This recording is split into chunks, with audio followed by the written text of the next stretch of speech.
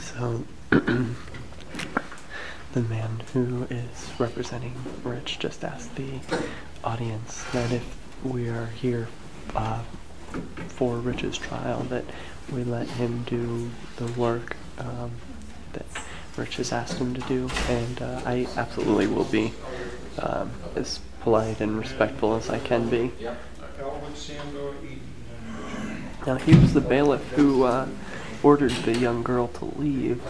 Thought that was an unconstitutional order, since young people are people too, and are certainly entitled to be at the courthouse, seeing a public trial.